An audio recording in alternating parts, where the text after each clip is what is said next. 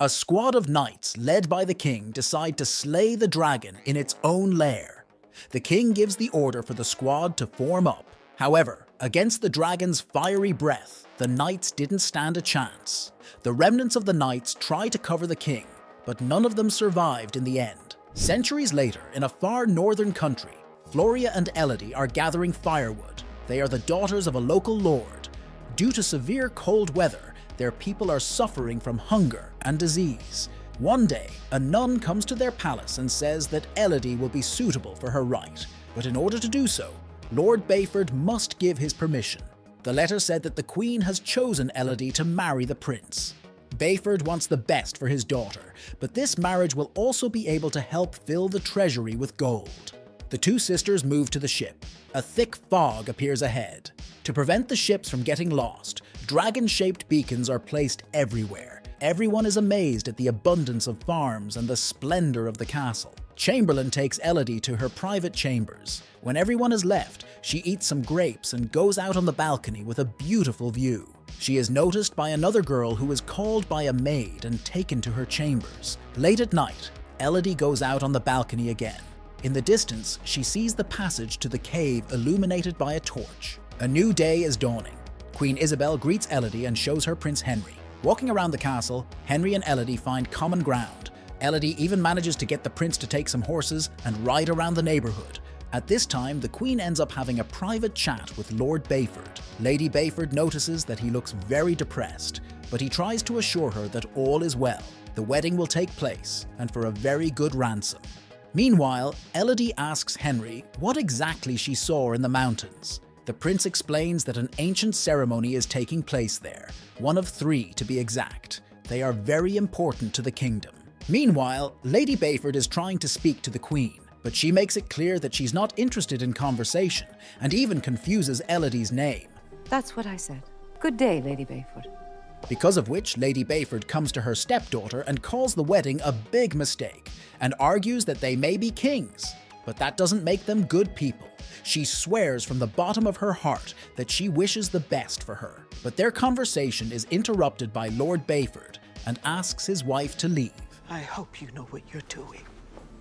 A new day is dawning. After the wedding, Elodie is taken to the carriage that is to take her to the temple for an ancient rite. She is amazed to see people with ghastly masks on their faces. Isabel, dressed in the costume of a sacred minister, gives Elodie a coin. Tonight, she will join a succession of women who helped create the kingdom.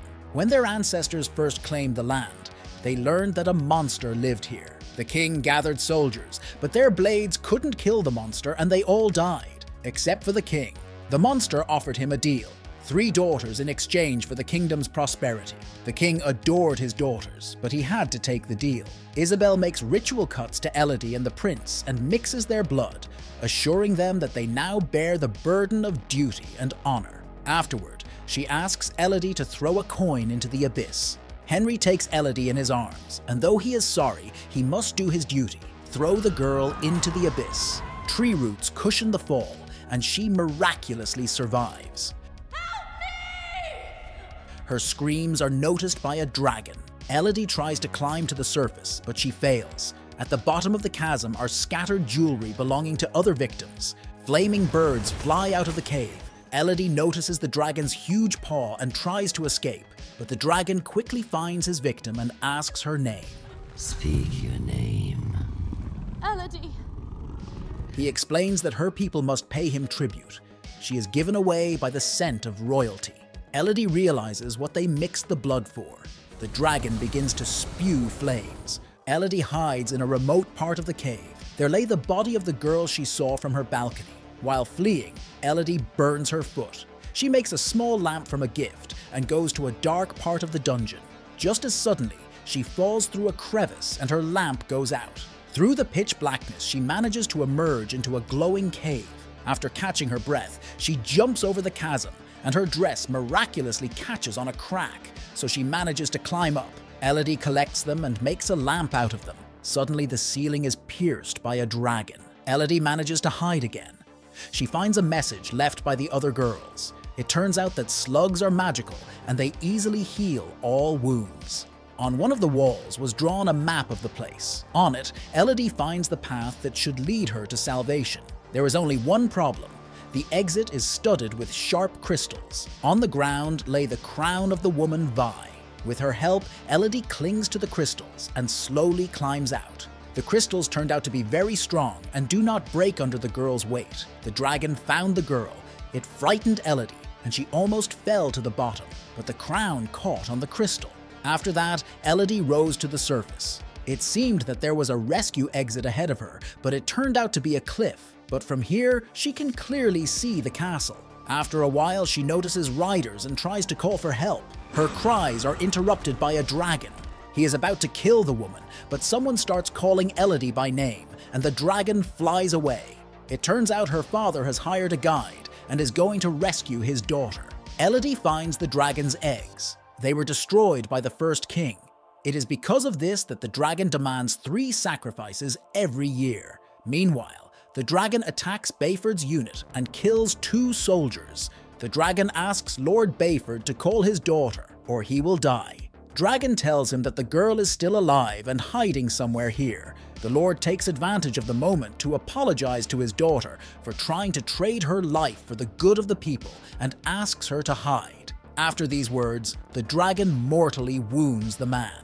As the dragon flies away, Elodie approaches her father. He explains from the last strength where their detachment left the ropes. She has a chance to save herself. The dragon notices the woman, but is not hit by the flames. Because of what Elodie manages to rise to the surface, the whole mountain is illuminated with bright flames. Isabel realizes that the girl has survived and orders her sister to be taken away. A new day comes. The mother manages to find Elodie. She learns that her sister has been taken and promises to rescue Floria. The prince tries to stand up for the girl. Isabel calls him a weakling and mixes blood herself. When Elodie arrives at the temple, all the people are gone. Hearing her sister's screams, she throws down the rope and climbs down. But the dragon has already caught its prey. This time, she jumps over the cliff with ease. Elodie studies the map and finds out where the dragon's lair is. She takes magical slugs and smears her skin with seaweed to knock off the human odor. Elodie makes a rope out of her hair to hold a helmet filled with ash. When all the ash is poured out, the armor falls down and distracts the dragon. Elodie takes advantage of the moment and wakes her sister. However, the dragon quickly realizes that he has been tricked. Elodie decides to tell the truth, that the royal family is conducting a ritual and passing off other people's girls as the king's daughters, but the dragon doesn't believe it and sets Elodie on fire. She falls into the lake and puts out the flames. A battle begins. Elodie is pierced through the dragon's eye and paw. She notices a stream of air, and coming close, the dragon spews flames that fly back at the dragon. The monster can no longer move, and Elodie shows the wound with which the royal family used to make them of the same blood. All this time, the dragon has been killing innocent girls, just like the first king.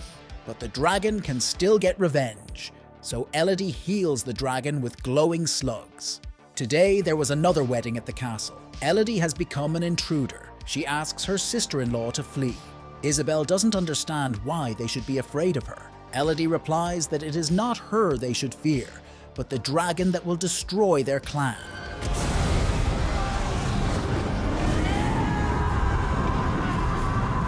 Now the land will go to Elodie's family, and the dragon will protect them. That's the end of the movie. Thanks for watching. Don't forget to subscribe to the channel and leave your comment. See you very soon. Bye.